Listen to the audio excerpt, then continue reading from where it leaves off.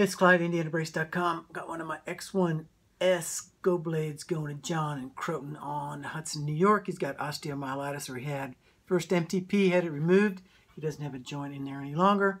Made him one of my X1 blades for sesamoiditis. We got a 3/16 inch drop here to relieve pressure on his great toe, covered with ultra low friction shear band, and on top is a pressure resistance polyethylene foam. It creates a ledge, so it weights the first four, the second, third, fourth, and fifth metatarsal heads, and unweights the first.